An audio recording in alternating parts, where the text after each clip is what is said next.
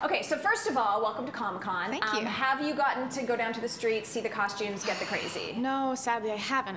I came to the hotel, you know, had to get hair and makeup, go to the event last night, and I'm here now, so listen, I'm here for you. Okay. I'll have to experience them another time. Have you seen anything weird? Like yesterday, even in the hotel and stuff, I was in CVS and I saw like a porg from Star Wars, like a full dress, like trying to buy water, and I was like, wow, I'm at Comic-Con. Nothing in the hotels yet? No, I haven't. Okay. I've been sheltered in my room. You're so sheltered. I'm sorry.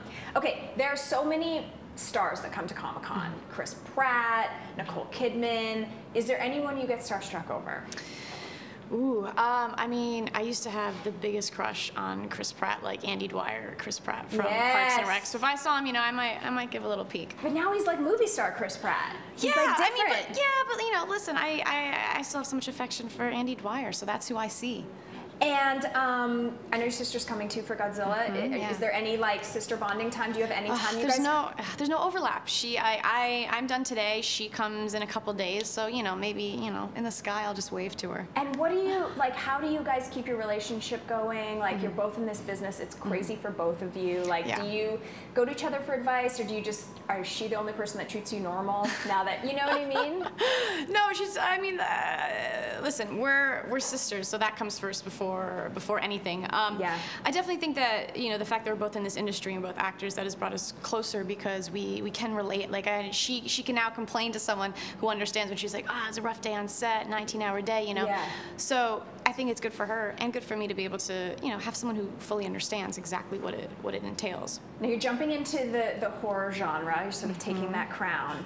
Sure. When you were growing up, did you see any of her movies? Like, is this why you wanted to do horror, or are you like, were you allowed to see them?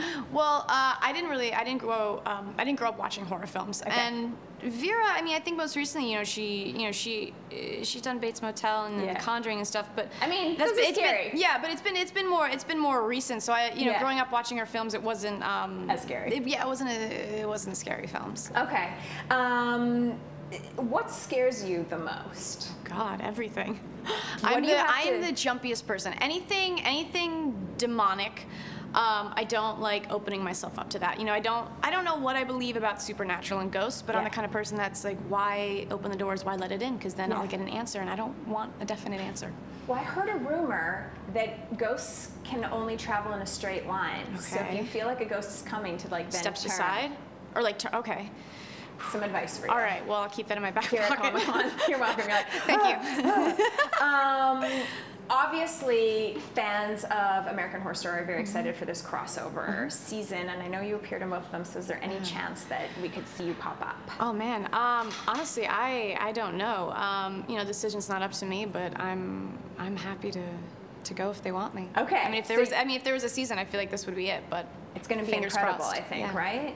Have you heard anything from those castmates about how it's going to work and what the storyline is? Or everybody is so tight-lipped because I think, you know, Ryan's got a good hold on them. He's like, no, we got to keep it secret. So people are not saying anything. They don't talk. I swear to you, I'm being sincere. They don't talk.